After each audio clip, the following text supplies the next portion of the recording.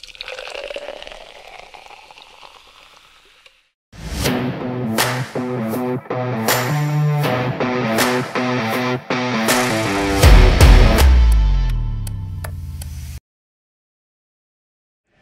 I'm Kathie Zipp with Craft Brewing Business. Welcome to our first episode of CBB on the Scene. In many areas, it seems like when one craft brewery pops up, many others follow. So this series will take a closer look at multiple breweries in one region to kind of tell the story of its craft brewing scene. And we're starting with Cleveland, Ohio. So I'm here at the Fatheads Beer Hall in the Barrel Room, and I'm speaking with Bill Wetmore, Director of Sales and Marketing for Fatheads Brewery. So thanks for being here today, Bill. For sure, thank you.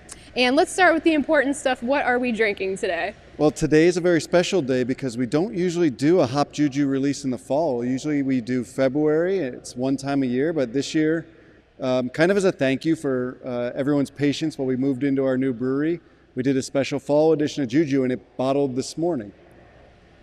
Excellent. Well, it's delicious. How would you kind of describe, this is an IPA, correct? It's an Imperial IPA, okay. So it's a little bit stronger than what a standard IPA would be. So it's about 9%, okay. So it's a good thing we're sitting down. Right. 100 IBUs, so it's very hoppy. So you're going to pick up a lot of tropical fruit flavors, some citrus, some pines. If you bring in the aroma, you can kind of sense some of those coming through. So we're launching this today at our beer hall here, 5 o'clock today. We'll pour it for the first time. And then throughout the next couple weeks, people will be able to find it in grocery stores and bars. And it's hoppy beers you want to drink fresh. So we made a small amount. We're putting it out there. Encourage everybody to get it fast and quickly. Excellent. Well, I love it. I'm a fan for sure. So maybe a good place to start would be if you could give us a brief history of Fatheads and really how it started. It started in Pittsburgh, correct? Even though we're in Cleveland here. Yeah, it's an interesting story, a little different than a lot of other breweries for sure. Fatheads started as a restaurant 26 years ago on the south side of Pittsburgh, a very progressive craft restaurant. And if you think back 26 years ago, there weren't as many craft offerings as you see today. So when you had 20, 30 draft lines, trying to find everything, new and interesting things to put on there was a challenge. But Glenn and Michelle Benigni, who founded Fatheads, are very passionate about craft beer, and they wanted to bring that to Pittsburgh. So that's how we got started, very successful restaurant. And then Matt Cole, who is our master brewer and the other side of our ownership group, had gone to Pitt, went to school, drank at Fatheads Pittsburgh, started his brewing career, worked very successfully in the greater Cleveland area, and decided to go out on his own. He wanted to start a brew pub, and was looking for somebody that would be interested in partnering on that. Remembered, I've got these great craft beer loving fans back in Pittsburgh. I wonder if they'd like to get involved. And that's how Fatheads came to Ohio. Matt opened the first Fatheads brew pub in North Olmsted, 2008, 2009. And it was very successful right out of the gate. People wanted to get the beer at grocery stores, in more of the bars in the area. And so after a few short years, Matt and Glenn said, let's make a production brewery. Let's start bringing this beer to the masses. And that's how we ended up in Middleburg Heights, down the street from this location here. So we were there in 2012, and we thought, okay, we've got enough space here to last us about 10 years. Didn't quite make 5, and then we ran out of room, which is a testament to the beer and to the fans in the state of Ohio and Pennsylvania who we've been selling our beer to. And that's why they worked with the county and the city to find a place for a new Fatheads, which we're sitting in today. And this site here is probably 60,000 barrel capacity on day one. It's a very large hall. 75,000 square feet. We finished last year at around 30,000, 28,000 barrels of beer, which is a great success story. And today we can do up to 60,000 right here, but that's not our, that's not our plan for next year. We want a nice, slow, steady growth over the next several years, keep the beer at a really high quality, keep making new and interesting things.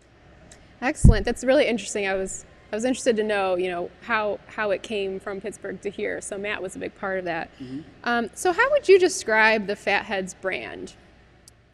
Fun.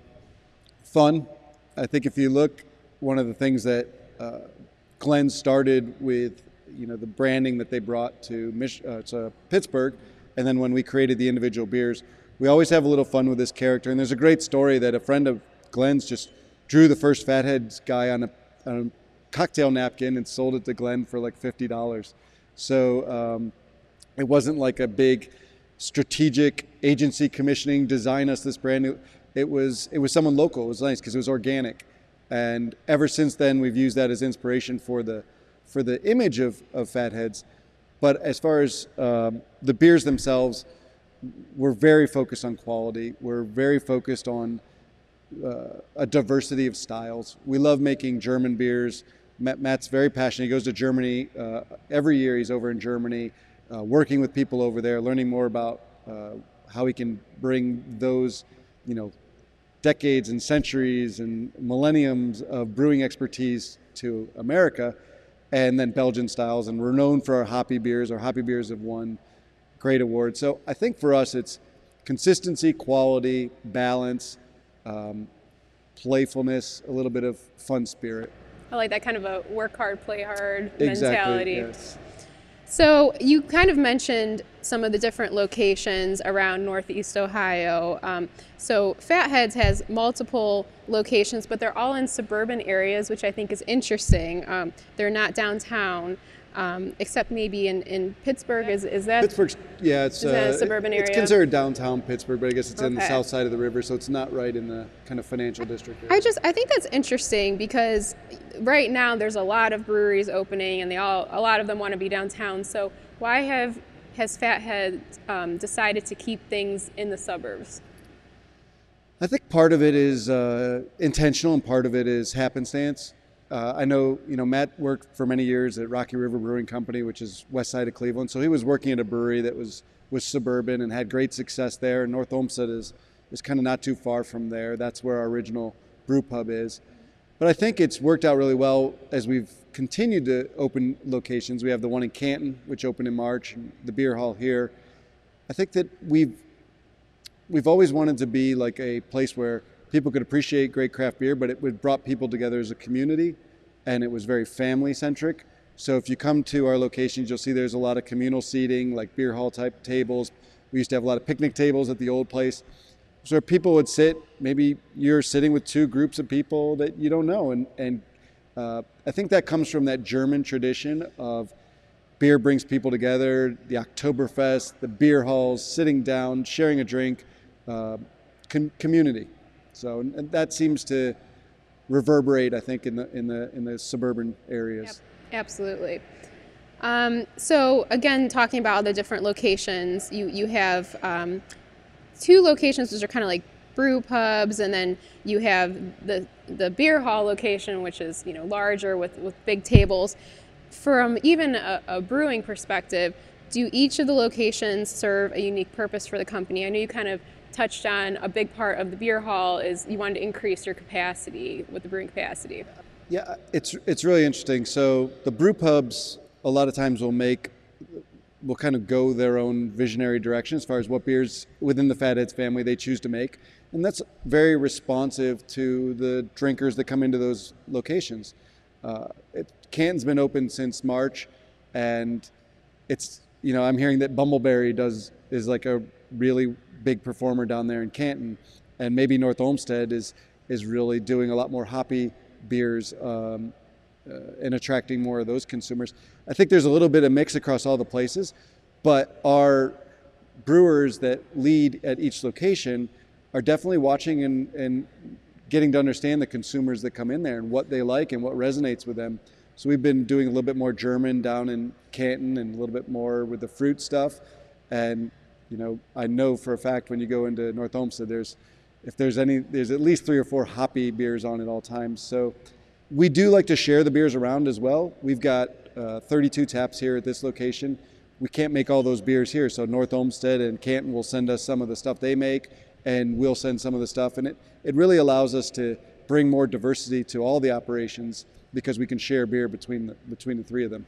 That's interesting. You have some really cool insight into not even just Clevelanders as a whole, but like really in specific suburbs and areas of how each of those regions really have different tastes when it comes to beer. It's really more Micro specific. regions, yeah. Yes. And I think that's just developed over time. As you know, North Olmsted's been there for 10 years now, so there's a lot of loyalty. We really appreciate the fact that there is your loyal fans, your consistent people that come in, and so you get to know them over time and what they like and what they don't like, and you see it on specials menus for food as well. I mean, that type of what are people ordering? So Absolutely. So let's talk about your distribution strategy a little bit.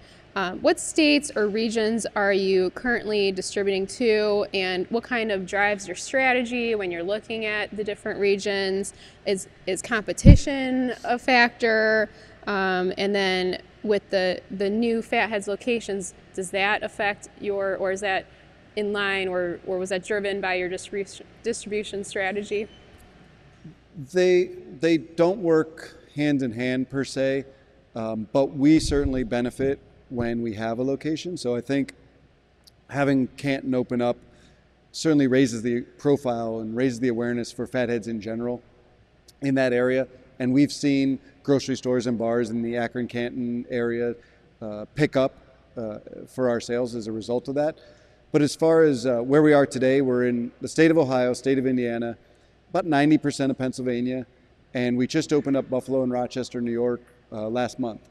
So moving into the new breweries increased our capacity, increased our inventory levels, and allowed us to open up new markets where in the old place, we were just trying to keep up with the demand in our existing partnerships.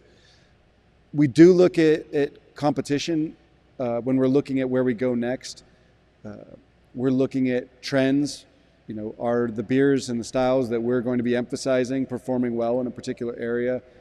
Is there a big, strong local brewing community that maybe makes it a very insular market? Or is it a more open-minded community? Are they open to regional brands and national brands? And it's funny, we talk about those micro regions. Kind of every different major city has a different way that they approach craft beer. And Columbus is a great example. There's a lot of really strong Columbus-based breweries, and it's tighter to crack in there. But say you go to maybe a Buffalo or Rochester, and they're more open-minded to brands that are not uber local. So that's probably the biggest factor right now in how we approach it. Right. Getting to know those different markets and which ones are receptive and will, try something new or maybe won't. So you were talking about food, and Fatheads isn't just about the great beer, it's about great food. You have a full menu. Your locations definitely have a restaurant atmosphere that's welcoming to families and communities, as you said, with the picnic tables, long tables. I'm honestly bummed when I do go to a brewery and they don't have food, because I feel like I've been spoiled by brands like Fatheads. So do you see breweries offering food as a marketing, like how do you see the decision to serve food in a brewery as a marketing or business move, and why did Fatheads make that choice? Yeah, there used to be like a mantra that you can either do food really well or you can do beer really well as a restaurant, and very few people unlock the key to doing them both. And I think that that's something that's changed a lot over the last 10 or 15 years. And you see just the whole culinary world has changed a lot in the last 10 or 15 years. There's like 11 food channels on at all times, and there's all these different boutique restaurants that pop up, and farm to table. And so food has become something that people are more thoughtful about, just like they are with beer. There used to be a much smaller offering of beers. People didn't differentiate a lot between one or the other, and now there's a lot of nuance to beer. And I think people are being more thoughtful about beer. They're being more thoughtful about food. And you don't have to have a big menu to be successful as a brew pub or a brewery that serves food, but it's been a passion of ours for a long time. Matt does barbecue smoking competitions. That's his happy place and his escape place from the brewery, and excelled at it. And we've taken that and brought that into the way we approach beer. So you'll see a lot of smoked meats on our menus. You'll see a lot. We've won awards for our smoked wings, and take as much pride in that as we do in the beer. And when you're talking about bringing families together in community, I think it's a critical part of the recipe for success. Absolutely. It feels welcoming, even if you have kids, obviously, they're not here for the beer, they're here for the food, but it's like a welcoming environment that all families can feel they can, go and have dinner. Everybody loves chicken wings at all ages. Right. Yes. That's true. So Fatheads is also an interesting spot from a sales and marketing perspective. There's a lot of craft breweries in the Cleveland area now, and they're all trying to make their name and grow and essentially kind of do what Fatheads has done.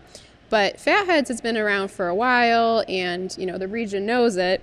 And so, what are some of the sales and marketing challenges for a brewery in Fatheads' position in the local market? Are there disadvantages to having been around for a while? When people are checking out maybe new places, or is the sales and marketing focus really more on expanding and opening new markets? How do you kind of see yourself in that scope of the craft brewing scene? We still see a tremendous amount of potential for Fatheads to grow and be bigger in Northeast Ohio, in the state of Ohio. But your point is very valid. There's a lot more breweries and brew pubs competing for attention and share of mind than there were 2 years ago, 5 years ago, 10 years ago. It seems like there's somebody new every month that's opening up. And part of that is some of them have come through Fatheads. There's several people that were brewers here at Fatheads that have gone on to be lead brewers at other places or partners in other places. So it does create a challenge. There's only a finite number of tap handles in a bar. So when you go in there and it's a 8 tap handle bar or a 50 tap handle bar, everybody's competing to get their spot and their turn on the spigot. And hopefully the mentality is what sells well and what's consistent and what delivers quality. That's the message we try to deliver to retailers is, we're a proven successful commodity, and if you put it on there, this beer won't let you down. And when the same thing applies to grocery stores, you see grocery stores, beverage stores, it's an overwhelming shopping experience. You see a wall of beer choices out there.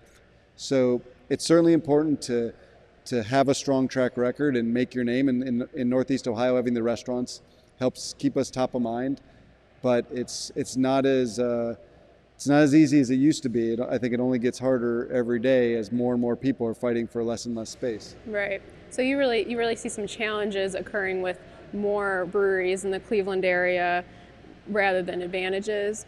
Well, there's certainly an advantage in getting more people drinking craft beer. We still have less than 15% of the total beer business in craft. So there's a lot of runway for everybody to go out and gain more, maybe domestic drinkers or import drinkers or light drinkers. We've continued to introduce people to craft beer. So in that regard, the more places that are getting people to try imperial IPAs and German beers and Belgian beers and more stronger, more complex, more character beers, that's good for all of us. There's still a lot of room for all of us to grow together, but I think it's more of like when you start to get specific, when you start to say how many spots are in this grocery store shelf, how many tap handles are in here, and everybody's trying to fight for that. I think that's when it becomes important that you have a really strong business plan. You've got really engaged and successful salespeople that can go out and execute your strategy. So what's next for Fatheads? Well, we've only been in here since July, and the restaurant's only been open since the end of August. So I think there's still a lot of getting this place established, and the restaurant's doing tremendously well. The beer that's coming out of the brewery is absolutely fantastic as we continue to bring more and more of our beers into the new brewery and start brewing them on the system for the first time. They're coming out great. So I think we want to get this place really locked in for a year or so. We're going to open up a couple new markets. We are going to introduce a couple new beers next year. We're not telling secrets yet, but there will be some new beers from Fatheads in 2019. There'll be some new packaging formats and things like that. So I think the new brewery is going to empower us to do more and different and better and variety in a way that we just outgrew at the old place. So I would say stay tuned in the next 6 to 8 months. There will be some different things on the horizon. So thank you so much again, Bill. Really appreciate speaking with us. You can watch more of our series, CBB on the Scene, at craftbrewingbusiness.com. And thanks so much again, Bill. Yeah. Cheers. Cheers.